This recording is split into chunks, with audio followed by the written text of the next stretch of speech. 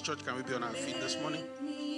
Whatever you want me to be, I came here with nothing.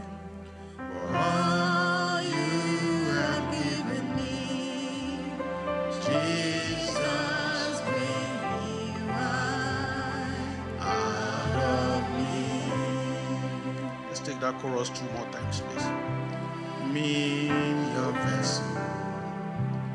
Make me an offering. Make me whatever you want me to be. I came here with nothing but all you have given me. Jesus, bring you wine out of me. One more time, please. Make me your vessel. Make me an offering. Make me whatever you want me to be. I came here with nothing. For all you have given me. Jesus, bring you wine out of me. Friends, can you turn that chorus to a prayer this morning? Can you empty your heart to the Lord this morning? Can you ask the Lord to make you whatever He has purposed to make you? Ask the Lord to make you that special purpose vessel that He has ordained in your life. I need us to understand that it's not going to be a question of what did you do when you came to this world, but whether you met the purpose of God for your life. So this morning, if you don't take anything away from the presence of God this morning, is to lay hold on the purpose of God for your life, for my life, for your family, for His church. This morning, for a second or so more, speak to the Lord and say, Father, make me your vessel. Make me your offering. That which you have purpose in this generation that has my name on it, Lord, I will not fail you. Thank you, everlasting Father. Be thou glorified, Lord. For in Jesus' awesome name we have prayed. God bless us. Can we be seated? It is a privilege and a pleasure once more this morning to join us. For as many that are also joining us online, God bless you. Thank you for choosing to spend your Sunday morning with us. I mean, you have a range of choices of what you could have done with your time, but you have chosen to spend this next few minutes in the presence of God. And I'm trusting the Lord will meet us, meet you and I at the point of our needs in the mighty name of Jesus. This month, the theme the Lord gave unto His church is that you and I, we are God's special purpose vessel. Thank God for the way the service has gone so far this morning. Thank God for even the prayers. Because I need us to grab hold of what we are about to discuss this morning. Beginning from the unpacking that our senior pastor did last week. A recognition that unless you are running the purpose of God for your life, it will not matter whether you become the Prime Minister of Canada if you miss the purpose of God for your life. And unless you are running in that purpose, and I think that's why that song becomes, that chorus we sang, becomes a prayer point, a point of call to say, Lord, make me your vessel. Make me whatever you have purposed me to be. You came into this world with nothing. It doesn't matter whether your name is on the top of the Forbes list. You will leave this world with nothing. I can guarantee you that one. You came into the world with nothing. You will live with nothing unless you meet God's purpose. In the time of Noah, God used a physical ark made of wood to deliver his people. Noah met purpose. In the time of Joseph, to deliver the whole of Israel, he needed a man. He used Joseph for that purpose. So if you don't meet that purpose, it doesn't matter what else you achieve. And to the glory of God, how God inspired this Bible study department, that this first quarter, they are focused on our Christian growth and maturity. We have been looking at different aspects of it. And one thing that has come into focus over these last 2 months plus, going to the third month in the month of March of the year 2023, is an understanding that if I'm going to meet that purpose which God has ordained for me, it will require growth. It will require maturity. And I'm trusting the Lord is speaking to somebody this morning in the mighty name of Jesus. That you and I, we are clay in the hand of God, who is the potter. And so this morning, recognizing that you and I, we are just clay, we are vessels, we are container for God to pour his purpose into. The question I want to ask us, or the topic of our discussion this morning, is what manner of special purpose vessel am I? Recognizing that in the time of Noah, it was a wooden structure of an ark that was used.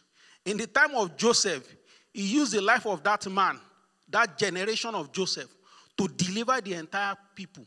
The nation of Israel was delivered by the hand of Joseph because God positioned him to be that ark, that purpose, that vessel. He poured himself into Joseph, and he was able to accomplish that purpose. What manner of special purpose vessel? As you read through the Bible, you notice the Bible uses the vessels, repeatedly. Vessels of wrath, vessels of mercy. We'll touch one or two of them this morning. But I need you to begin to ask yourself that question as you reflect on that chorus. I came into this world with nothing. It's certain I will live with nothing. So Lord, make me whatever you have purposed me to be. Can you turn with me your Bible to the book of 2 Timothy? 2 Timothy chapter 2. I want to read from verse 19. 2 Timothy chapter 2. Let me read from verse 19. Okay, nevertheless, the foundation of God standeth sure. Having this seal, the Lord knoweth them that are his. Let everyone that nameth the name of Christ depart from iniquity. The next verse, please. But in a great house there are not only vessels of gold and of silver, but also of wood and of earth, and some to honor and some to dishonor. The next verse, please. If a man therefore purge himself of these things, he said he shall be a vessel unto honor, sanctified and meet for the master's use, and prepared unto every good works. Let's look at verse 22, and I'm stopping there. Say, flee also useful lust, but follow righteousness, faith, charity, peace with them that call on the Lord out of a pure heart. As you read those scriptures, what manner of SPV am I? Once we look at verse 19, the Lord is laying down clearly for us. If you go back to that verse 19, he said, nevertheless, the Lord, the foundation of God standeth sure. The Lord knoweth them that are his. If you and I, we are going to even meet that purpose, it begins from God knowing me. It begins from God knowing you. So if you are here this morning, maybe you have not given your life to Christ. You have to start from that point. That is the beginning point. Because without it, you can't make the same declaration that Brother Paul did in Galatians chapter 6, verse 17. He said, let no man trouble me. Galatians 6, 17 said, let no man trouble me because I bear in my body the mark of the Lord. God knows who he is. And peradventure you are in doubt, even the demons know. Go and ask the 7 sons of Sceva. When they tried to cast out the demon in the life of that, he said, Paul, I know. Jesus, I know. Who are you? Where did you come from? Who gave you the authority? And so if you are going to fulfill the purpose, it begins with God knowing you. He has to know you. He has to know me. If he does not know me, I cannot operate in a purpose that he has not given me. Thank God for the prayer point we were praying this morning during the breakthrough prayer. He said everything for them, they called according to his purpose. He is the one that is going to impute that purpose in you and I. And if he doesn't know us, if he doesn't know you, if he has not recognized you, if he has not called you, if even when he calls you, you will not recognize his voice. Hello, somebody. Oh, they may say, this is what I want to do with my life. But if that is not what God has called you into, if that is not the purpose of God for your life, thank God for the Sunday school that is layering on top of that as well. That we need to take direction from God when we are making some of these decisions as to what purpose you and I do with our life. If you go to verse 20 of that 2 Timothy chapter 2 that we read earlier, verse 20, it expands for us the possibilities that are available for us as the potter, in the hand of the potter. He said, because in a great house, there are not only vessels of gold and of silver, but also of wood. He said, there are possibilities of what God can do in my life and in your life. If only he knows us. Beginning from that, so that he can begin to pour himself into us. And if you read verses 21 and 22, he lays down the path that is required. If you and I, he said, it begins with purging. It begins with cleansing. Hello, somebody.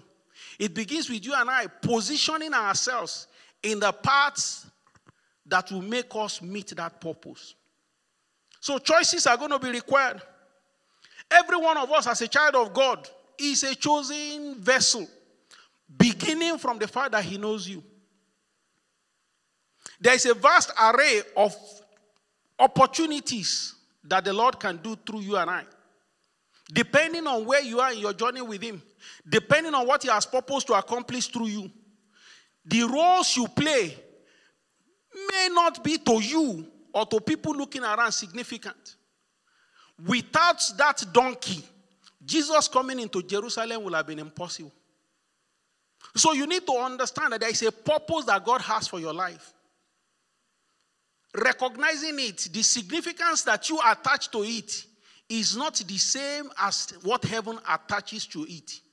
Oh yes, you can, we are talking of legacy building now. And you can say, oh, the Lord has blessed you. You just want Lotto 649. Good for you. And you decide you are going to give the church 300 million to build the place. But the Bible does not say there is rejoicing in heaven when they build a big mansion. No. Or a big cathedral. He said, but when a life is given unto Christ, when a soul is turned over to Christ, there is rejoicing in heaven. So the world may attach significance to the building, which is good. It's an opportunity for people to come and congregate. But if lives are not being saved in that building, the purpose of heaven is not being achieved. You just have a big mighty structure. So one story somebody was sharing with me years ago of a rich man that had so much money and he has a big house, and I think I must have shared this story here before. And the man will stand on the balcony of that house in the, looking at somebody standing by his gate. Or he said, move away from there, don't stand around there. He finally died and it's about time to bury him. They are not going to dig a hole more than 6 feet. And so the madman walking around, that moment, the Lord gave him sanity. And he told them, you people need to dig this thing bigger. Because that is big house that he will not let anybody stand near. You have to put him inside the grave with it. It's impossible to do that. So recognizing that you and I have a purpose, and God is the one that can give us that purpose, the question is, what manner of SPV are you? In Exodus chapter 9, verse 16, as you study through the Bible, like I said, you see a lot of verses referring to vessels of this, vessels of that. And I will examine some of them and maybe give us a bit of a context, so that we can begin to understand that there is more that the Lord can do through us. In Exodus chapter 9, verse 16, the Bible talks about Pharaoh. He said, but I have raised you for this very purpose, that I might show, I'm reading from NIV version, that I might show you my power, that my name might be proclaimed in all the earth. Brother Paul was laying up on that teaching in Romans chapter 9, verse 22. Romans 9:22, he said, what if God, Romans 9:22, what if God, willing to show his wrath and to make his power known, endured with much long suffering the vessels of wrath fitted for destruction? I pray that will not be the portion of anybody in this house or hearing me online this morning in the mighty name of Jesus. The importance of a realization that a vessel can be a vessel of wrath to show the manifestation of the power of God is that if you and I will not be malleable in the hand of the potter, if we will not allow him to mold us in a manner that he can use us for a purpose that will be befitting, that will be glorious, that vessel can be a vessel of wrath. So you need to understand that if we don't allow the potter to mold us in a manner that is consistent with his plan, if we become difficult to mold in his hand, there is a danger that he hardens the heart of that individual. There's a danger that the person becomes a vessel of wrath that the Lord can use to show a demonstration of his power. But I am trusting the Lord is speaking to somebody this morning in the mighty name of Jesus. It begins by God knowing us. Am I malleable in his hand? Am I allowing him to break me down? Brokenness. We discussed that for almost 3 weeks in the Bible study series. Brokenness. It is never a pleasant experience. But there is a greater thing the Lord can accomplish out of it. Vessels of mercy. That's another thing you will see in the Bible. Romans 9:23. Romans chapter 9 verse 23. He said that he might make known the riches of his glory on the vessels of mercy, which he has afore prepared unto the glory. As I was doing this preparation and I was looking through some history and looking at something struck me. There was something that I read. They said in the Middle Eastern culture, probably because it's a desert area mainly and all of those stuff, there is, in the olden days, they used to have a tradition where in the middle of the city, they have vessels located in different places and they fill it with water, so that when strangers are passing through the town, they don't even need to go and knock somebody's door. They have access to water. Jesus Christ is that vessel of mercy. You and I can also be a vessel of mercy when you are the bringer of good news. The water that quenches the thirst of a stranger going through the town. He doesn't know anybody. He cannot go and knock a door in the middle of the night. They have vessels, the vessels are arranged in different places. So you just go there, you collect as you desire. The same God that gave the children of instruction in the book of Deuteronomy, when he tells them, when you do your harvesting, he said, leave enough remnant so that people that cannot afford it, they can go just, he made provision. So in essence, a vessel of mercy is one that is willing to do whatever it takes to bring the message of the water of life to somebody. Oh, brethren, sometimes it's not convenient, but he will do it anyway if that soul can be saved. So what manner of SPV am I? Am I a vessel of mercy? Oh, it is sunny. It's summertime. I need to be on vacation. I can't be, going on evangelism at this point. Oh, it's winter. It's too cold. It's spring. Sometimes it may rain. There will be enough excuse to go around. Vessels of mercy will look at that and say, if God has saved me for a purpose, and if the Lord called you for that, you will find out that that's what they want to do. That's where you find yourself. If that is the purpose the Lord has been laying in your heart, it is for you to understand that that's the purpose of God for your life. You may have a good voice to lead the choir, but if that does not tie to the purpose of God for your life, you will sing excellently well. In fact, you may even win a Grammy as a gospel musician, but lives are not touched. Then the purpose has been defeated. They carry life sustenance. The vessel of mercy is not afraid of action. They meet the challenge. And out of the rubble, they bring out the rose smelling like fine things. That is what a vessel of mercy is. And then you have a situation where, even though I have come to experience Christ, like a lot of people have, you find in the book of 1 John chapter 5 verse 9. He said, if we confess our sins, he is faithful and just to forgive us our sins and to cleanse us from all unrighteousness. The dirty vessel, by my characterization or the way the Lord laid into my heart, may be a life that God knows, but he has drifted away. He has drifted away from the purpose and the plan of God. It has become contaminated with sin. Maybe sin that you feel is so heavy you can't even divert to somebody. And it's weighing you down. Peradventure, you still find yourself in that situation this morning. Thank God for the God that we serve. The Bible says the Lord is not interested in the destruction of sinners, but his interest is for them to come back unto him. So if you are harboring sins in your life, if we are going through a situation that you think, oh, if I tell the people I'm, dwelling with right now, if I share this with somebody, they will not understand how I find myself in that situation. But you understand that God knows. And he has an open hand for you, waiting for you to come back unto him, that the Lord can bring you back to himself. And I'm trusting the Lord is speaking to somebody this morning in the mighty name of Jesus. And then you have what I characterize here as a cracked vessel. It's not broken, it's not dirty, but it's cracked. Hello, somebody.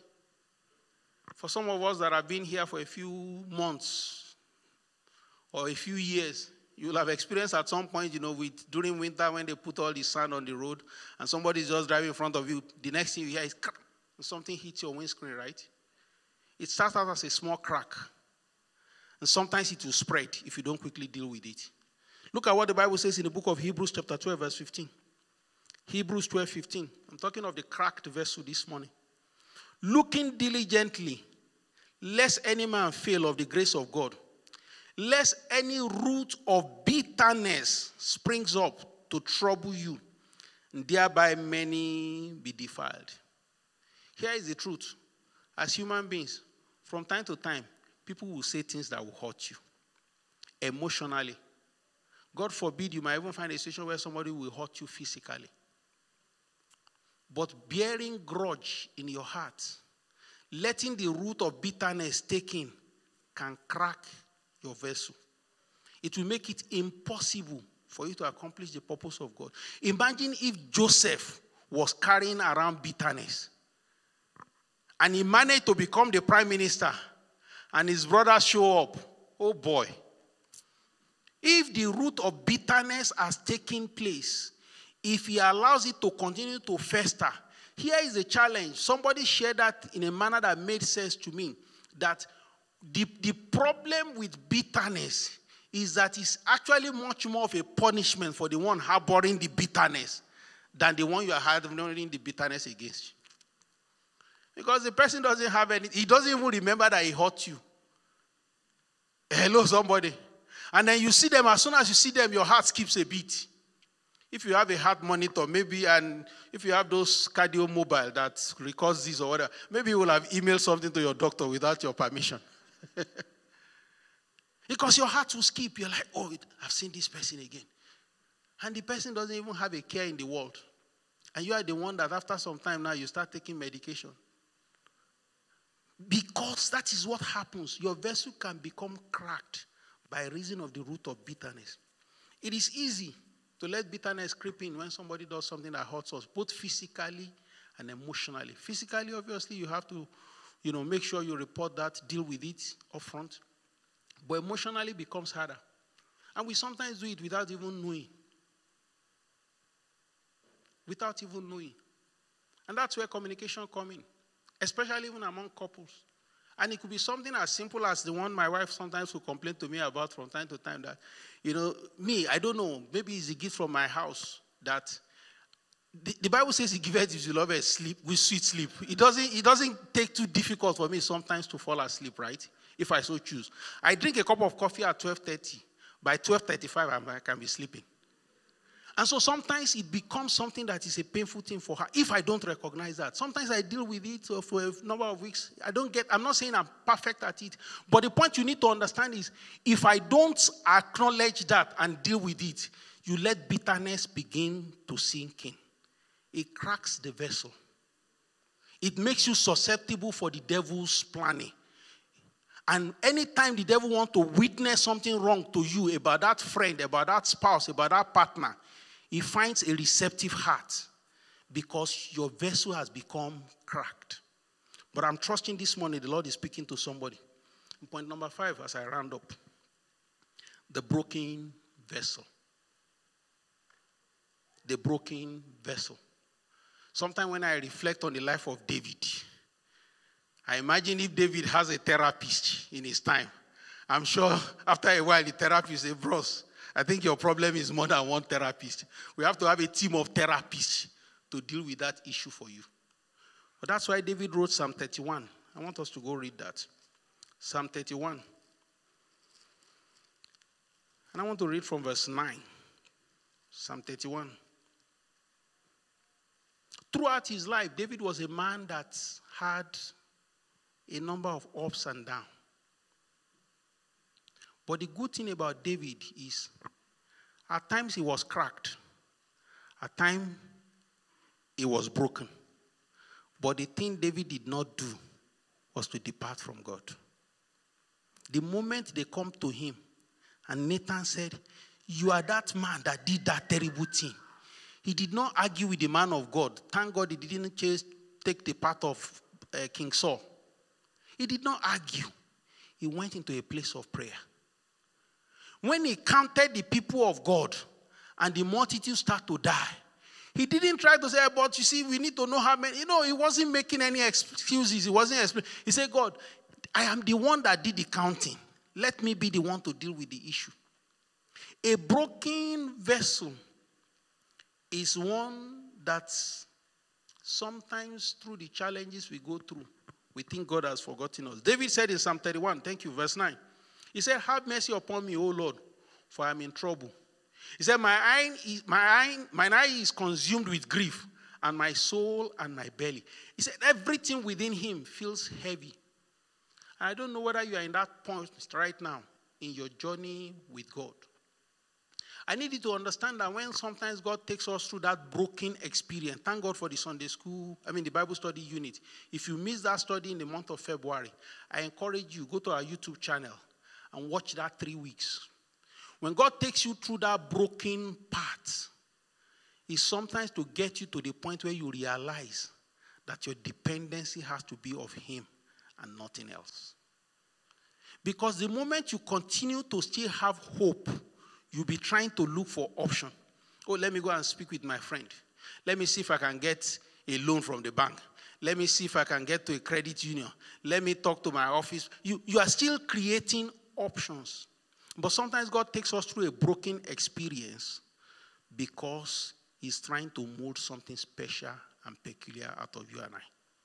That broken vessel, the trial that comes our way is to get us to the point where God will be our only dependence. When Samaria was faced with what they have faced, and after all they have done, when the women have started killing their own children and eating, and they came to a point, they went to the king. The king, if God does not help you, from where am I going to help you? Where am I going to source it from? So you need to come to an understanding that as a special purpose vessel that you are, sometimes the Lord might need to break you to get you to the point where you understand what he wants you to be. Our daddy in the Lord, Pastor E. Adeboye, his only ambition was to become the youngest vice chancellor in any university. But when the Lord took him to the point where he wanted to take him to, the level he is now, he's higher than any vice chancellor. When somebody becomes a vice chancellor today, they will go and meet daddy. Say, Daddy, the Lord has done it for your son. No? There are vice chancellors now that when he calls them, they will drop everything. If they are even in the governing council meeting, they might sometimes drop it and come and see him. Because that's the level God has taken him to. That is what it means when you allow yourself to be broken to the point where the Lord can mold you. A special purpose vessel sometimes will require to go through that broken experience. And finally, this morning, the restored vessel. The Lord brings trials in our lives to refine us, to purify us. And the purpose is not to defeat us, but for restoration. Can we bow our heart this morning and pray?